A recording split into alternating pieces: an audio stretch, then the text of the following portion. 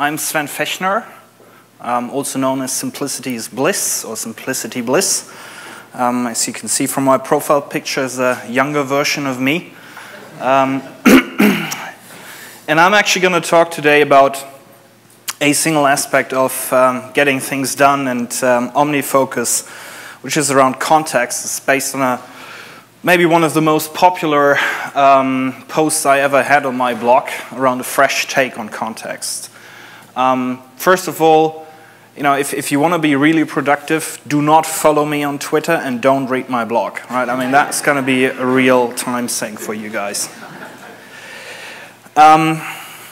Just quick show of hands, who's struggling with context? God damn it, that's I think there's something to fix on Mr. Allen there. So why are contexts actually important? If you look at the 5 stages of getting things done, we all love actually the first 3. They're pretty cool. Collect stuff, just throw it in, got it, fantastic, and then processing it, what does that mean and where does that go, organizing it, fantastic. The stuff probably half of you struggle with is doing a regular review. So that's really, where the problem starts, and then it gets really difficult when we come to the last stage, which is the doing. And I'm not sure whether the announcement we're going to hear from the Omni group tonight about OmniFocus 2 is actually going to solve the do problem. I do suspect it won't. However, do is actually where context matter, and context actually help you do things, believe it or not.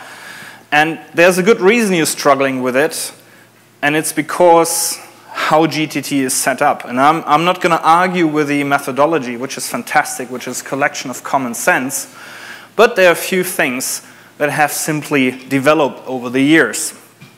So if you look at how does GTD work today, how do you select a task in GTD today?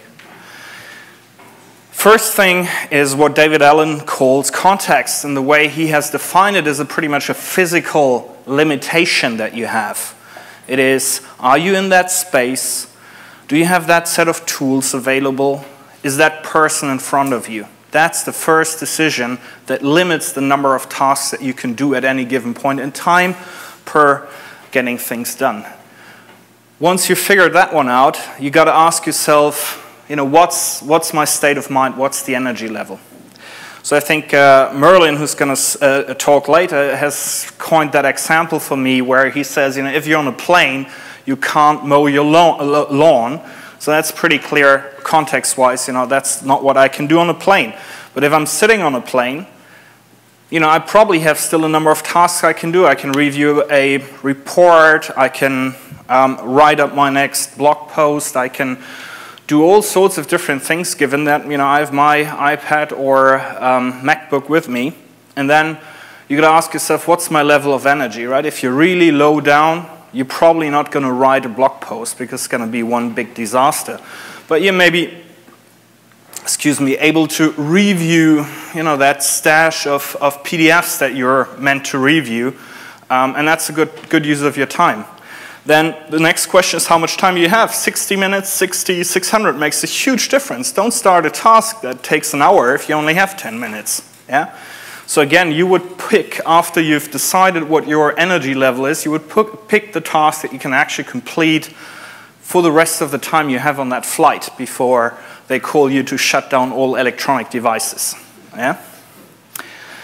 And then I know, from the old world, we're all obsessed with priorities. Yeah? So priority 1, 1 plus, A, double A, 7 exclamation marks. And actually, it doesn't really matter in GTD for various reasons. But it's actually, if you're left with 2 tasks, both allowed in the context you are, state of mind you have, and the time you have, then you can make a priority decision. Isn't that fantastic? So that's kind of how David Allen conceive GTD and the way you select the task that you're actually going to do. Now, the argument that I'm going to make is the book was published 2001, and if you listen to David Allen, he has conceived it in a process over the 1990s, working as a consultant with various organizations. So as a matter of fact,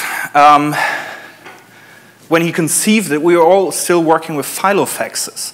Right? I mean, we all been writing stuff down, and we were planning a day, and that day actually stood the way it was. Imagine you had meetings sketched out for the day, and they actually happened, and things just really worked. And ever since, we kind of moved on, right? I mean, we had this electronic version of a filofax, the Palm Pilot. Some of you still know how to do that graffiti stuff, that writing on the Palm Pilot, yeah? That's pretty cool. But we also had to carry around all the documents that we had on a disk, right? Floppy disk.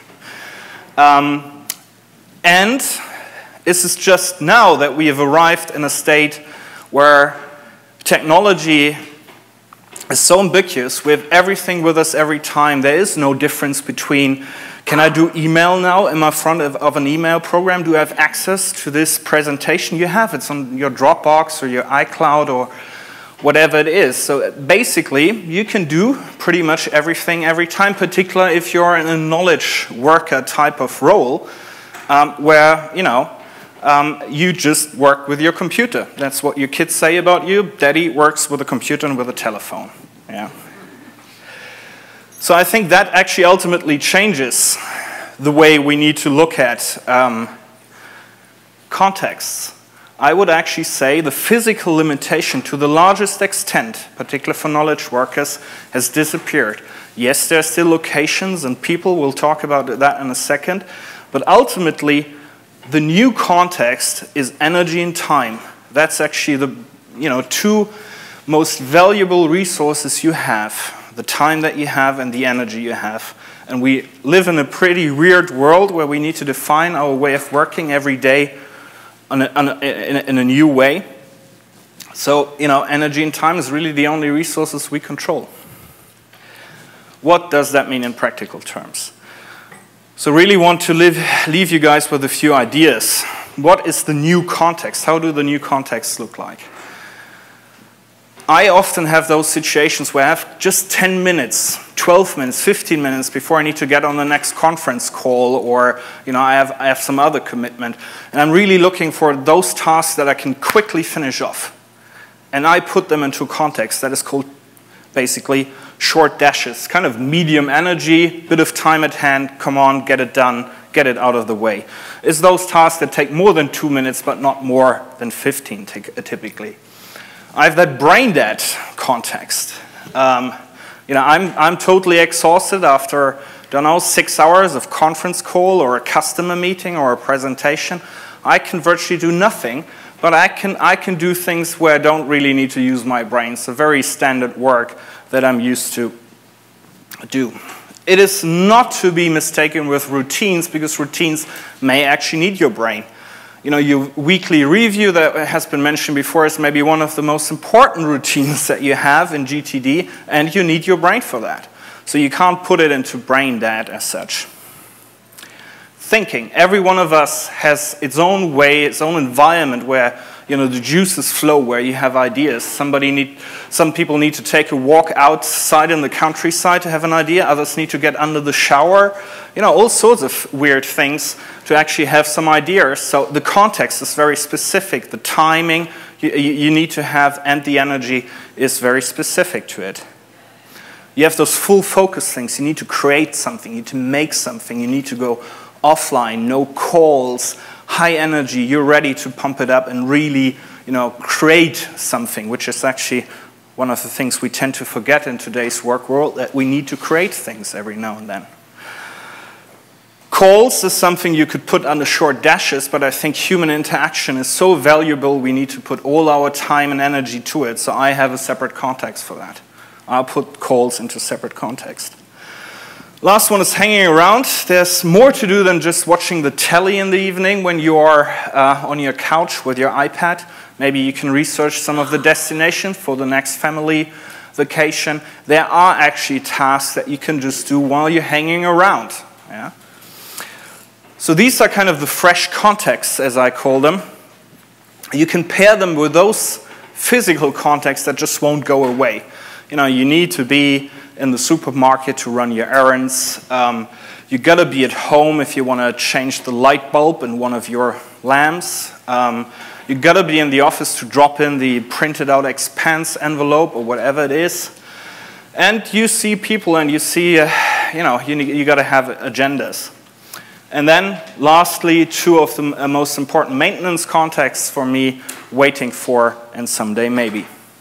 To finish it up, what I've shown you works for me, it may not work for you, right? You gotta find your own context, things that really work for you. Keep them at a minimum. No one needs 30, 50 or 60 contexts.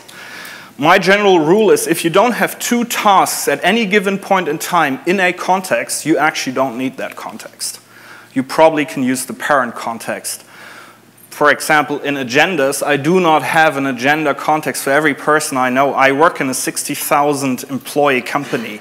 I can't have a context and agendas for every employee in that company, and I don't talk to them either all the time. So many of those people that I don't talk to on a regular basis end up in the parent agendas context and don't have their own context. Was mentioned before by Tim, don't fiddle, experiment. My approach is try something for 30 days, even if it's hard in the first few days. Go all the way through and see if it works. If it doesn't, change it, but take some time, take 30 days. And that's it. And the real thing I want you to take away is, you know, go and do some cool things. OmniFocus is a fantastic tool. I love it. I love talking about productivity, but this is actually for you to make great things in this world and not to fiddle with your setup. All right? Thank you.